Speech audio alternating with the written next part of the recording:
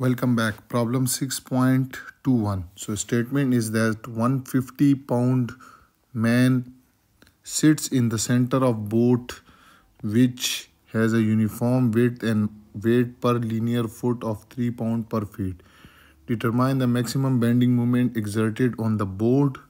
Assume that water exert a uniform distributed load upward on the boat. So you can see from the figure, this man is 150 pound that is sit in the center, and due to this boat there is a uniformly distributed load of 3 pounds per feet that is given, and it is also stated that water exert a uniform distributed load upward on the boat. So as a reaction, this water exert a uniformly distributed load upward on this board. So you have to determine the maximum bending moment. So let's start and solve this problem. So what we have to find, we have to find the maximum bending moment. Okay, so solution. So first step is that we will draw the free body diagram.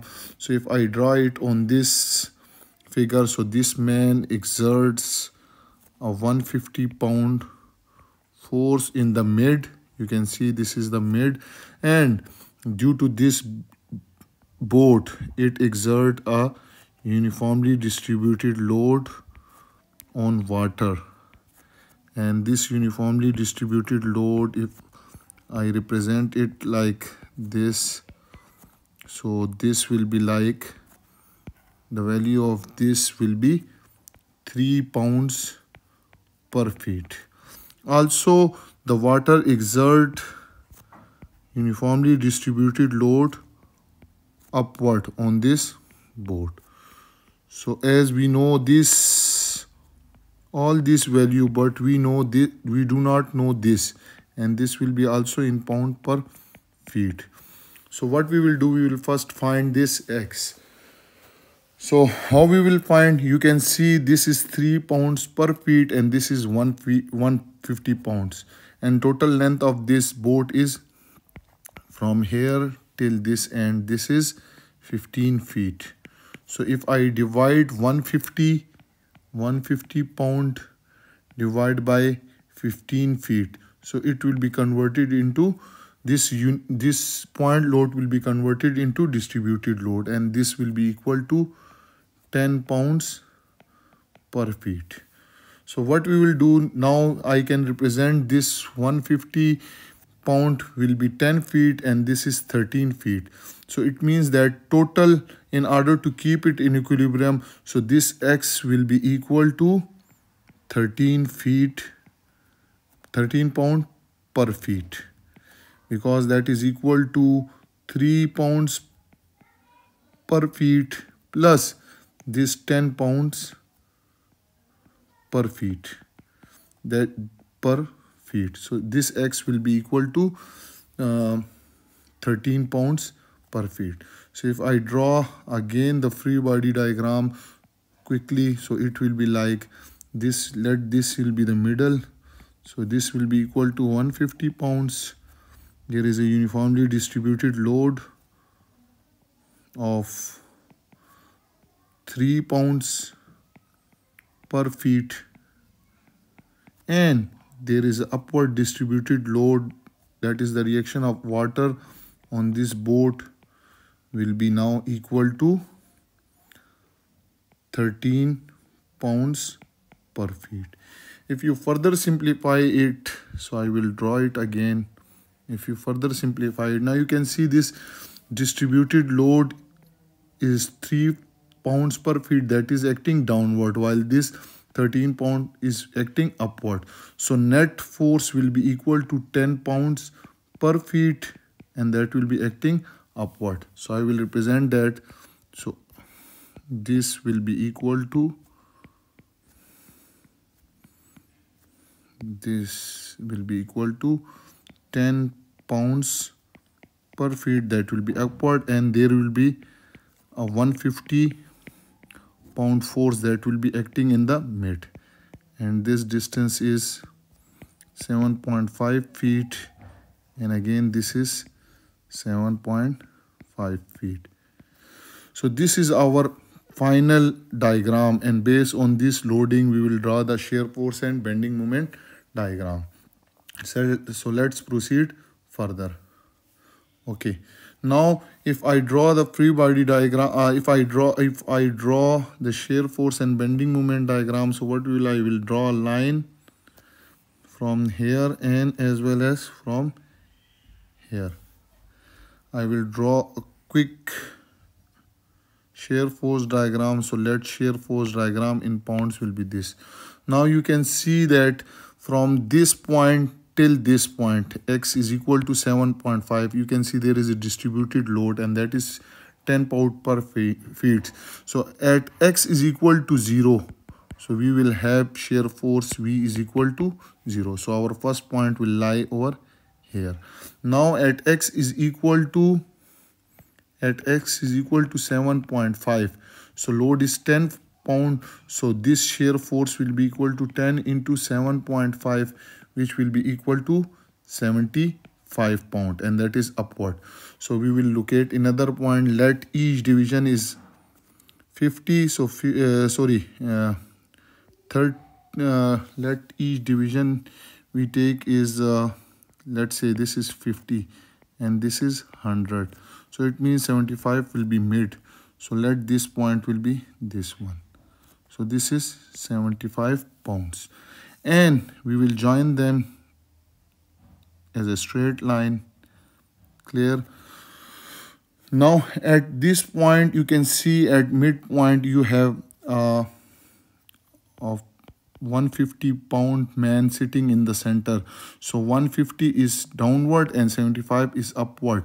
So there will 150 minus 150 plus 75 will give you minus 75. So it will go down to minus 75 at midpoint. So this is minus 75. So definitely it will go down minus 75. Okay, now the same scenario on this side. Again you can see from x is greater than 75 and equal to 15, because total is 15 pounds feet. So you can see this length is 7.5 and the load is 10 pound per feet. So the shear force will be equal to minus 70 plus 75, because this force distributed load is upward. So this point is minus 75 and this portion will give you plus 75. So minus 75 plus 75. So the shear force will be at this point, it will be like this. Okay. So this is your shear force diagram, and from this shear force diagram we will draw the bending moment diagram as well. So bending moment will be equal to, the unit will be pound into feet. Okay, now you can see the area under the shear force diagram will give you the bending moment, and you can see this is a triangle. So area of triangle is equal to 1/2 its height, which is 75, and its base, which is equal to 7.5 feet. That will give you 281.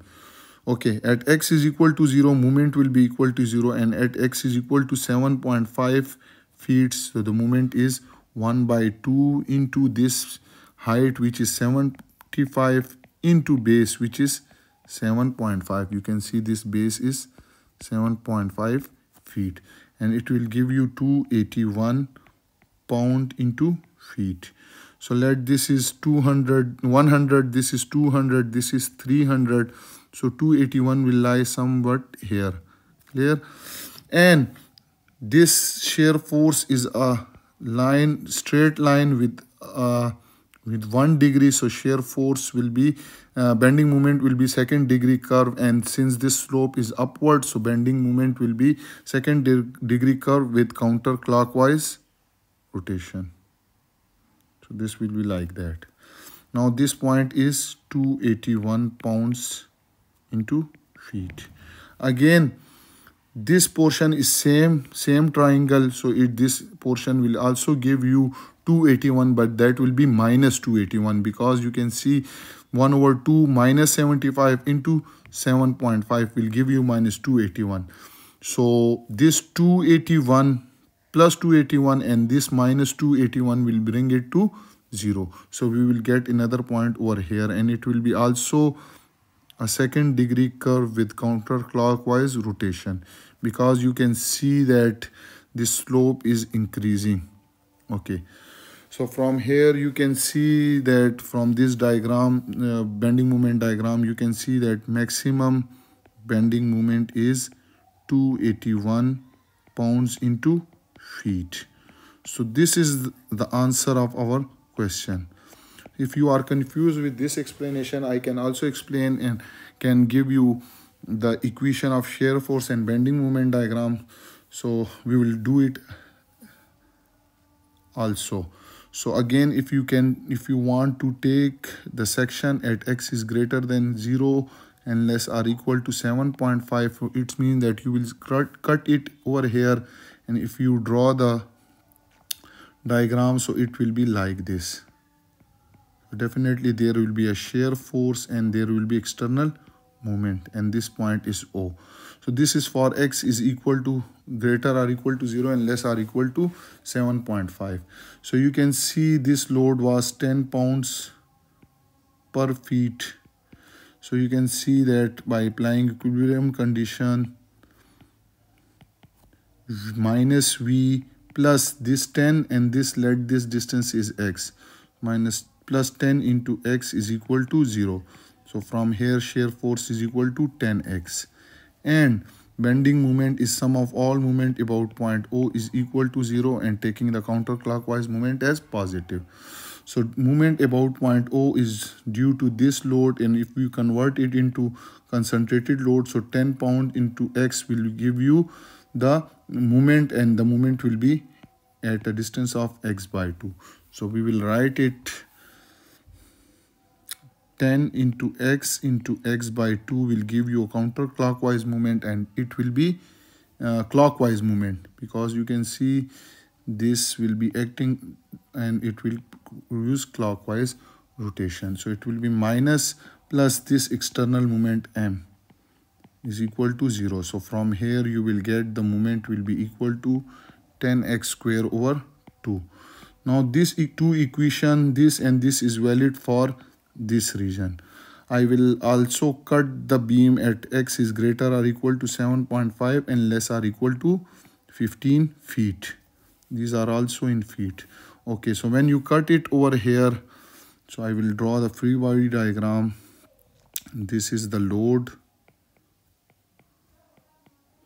and this load is 10 pounds per feet, and there is a load of 150 that is acting in the mid, that is 7.5 feet, and total distance where you cut the section is x.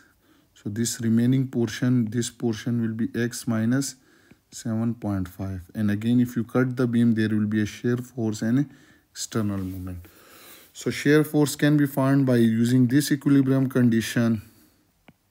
So you can see now we have 150 pound force that is acting downward, and there is a minus v with this one plus 10 into total distance x is equal to 0. So shear force will be equal to 10x minus 150.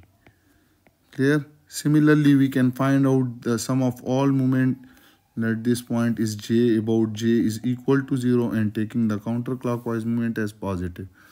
So one moment is due to 150 pound and perpendicular distance is x minus 7.5.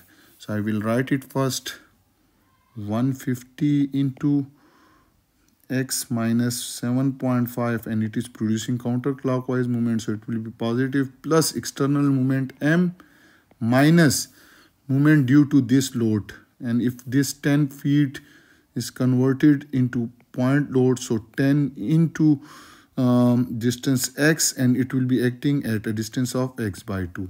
So I will write it also 10 into x into x by 2. Their sum must be equal to 0. So I will write it over here. This moment is equal to 10x square over 2 minus 150 x 10x square, this term will be positive over here, this will be 150 x, so it will be minus 150 plus 150 into 7.5. So again this will be equal to 5x square minus 150x plus, if you multiply 150 multiply by 7.5, you can multiply it. So this is the equation. Now this equation, and this shear force equation and bending moment equation is valid for x is equal to this. I will also show you that if you plot them, you will get this shear force and bending moment diagram. So let's start with this. For x is equal to, I will write it over here, x is equal to 0. If you put it in this equation, so v is equal to 0. For x is equal to 7.5. If you put x is equal to 7.5, it will be 75. So you can see this is 75. So you have to join this point. Now at this point, we have a 150 load minus downward. So minus 150 plus 75 will bring it to 75 to this portion. And again, this portion is valid. Now for x is greater than 7.5 and less than 15. So if you put x is equal to 7.15, so this equation v will be equal to 0. So you can see this will be 0 and it will be like this. So shear force equation, shear force diagram will be like this. Now we'll move toward bending moment. For x is equal to 0, you can put it in this equation. So when you put x is equal to 0, moment will be equal to 0. For x is equal to 7.5. So when you put 7.5 in this equation, you will get 281. And you will have to join this because the bending moment will be second degree curve as from this bending moment equation as well. But you can also see that shear force is a straight line with 1 degree. So bending moment will be 1 degree higher, and this it will be like this. It will be counterclockwise. The rise will be in counterclockwise. Similarly, for x is greater than or equal to 7.5 and less or equal to 15, if you put x is equal to 15 in this equation, clear, you will get moment will be equal to 0, and you will have to plot this. So it will be like this. So your bending moment will be like this. I hope you have enjoyed this video. I have explained it in both manner, and if you have any doubt or any misconcept about this, you can ask me in comment section.